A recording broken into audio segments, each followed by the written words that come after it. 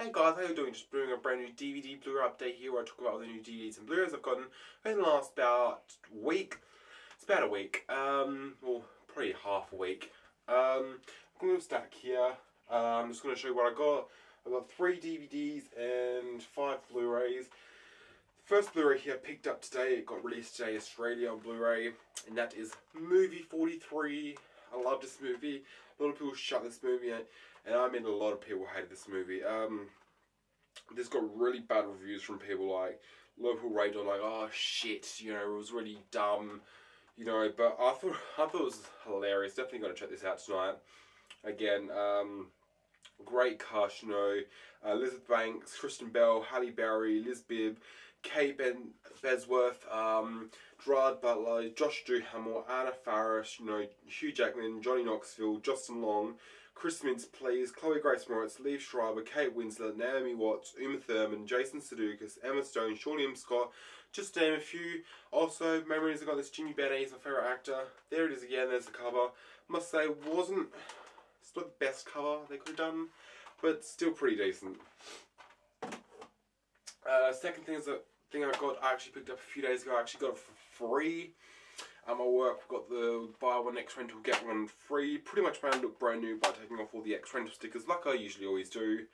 And I got Wreck-It Ralph on Blu-ray for free. So that was definitely worth it. The Blu-ray quality is amazing. Now this next one I picked up from JB Hi-Fi for $10. It's House at the End of the Street. Finally decided to upgrade. I do have the DVD in the 2-cell, pile of DVDs down there, because when I upgrade to Blu-ray I stack them all on a list and I sell them at the end of the month or whenever if there's enough.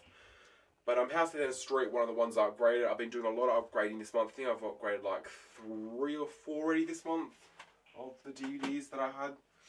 Another one that I upgraded is Fast and Furious Tokyo Drift. Had to upgrade that.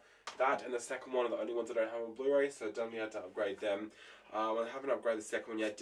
The DVD is in the 2-cell pile, so I do have plans to get the second one soon on Blu-ray. But a third one that I upgraded this month was X-Men First Class. I pretty much have every Marvel movie almost on Blu-ray now. I think I've only got 3 left to get on Blu-ray. Now, a DVD that I got, which was part of the buy one get one free at my work, I picked up the DVD of Mental. I really found it's a funny Australian film, but there are a few American actors in there. Another one I picked up today for $3 was The Nutty Professor and The Nutty Professors 2, The Cranks. I think it's The Clumps, sorry. Nutty Professor 2, The Clumps. So it's the first and second one. I think they only made 2. I'm not sure if they made 3, but had to find out.